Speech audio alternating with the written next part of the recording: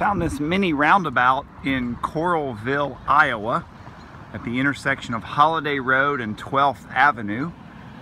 Mini roundabouts are something that's relatively new in the United States, but they are meant to mimic the functionality and safety of a conventional roundabout, but in a smaller footprint. And I would say this is about a collector road intersection. So you'll notice in the middle, the island is flat and mountable. So a truck, an emergency service vehicle that has to get through here can. But as you've seen, the motorists know how to use it, and that's the predominant use. I've not seen a single truck come through here.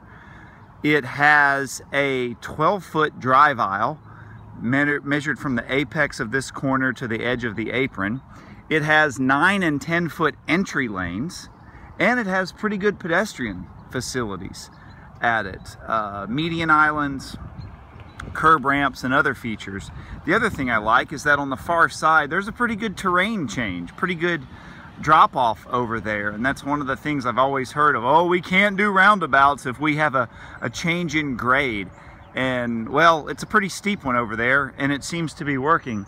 Back here they clearly fitted into the approach of an older bridge that was here before the roundabout existed. So I just thought this was a great example of a mini roundabout collector location. It works. You can see the traffic here. It's not a low volume collector. I'm out here on a Sunday morning, so this is pretty significant. It works. It works great.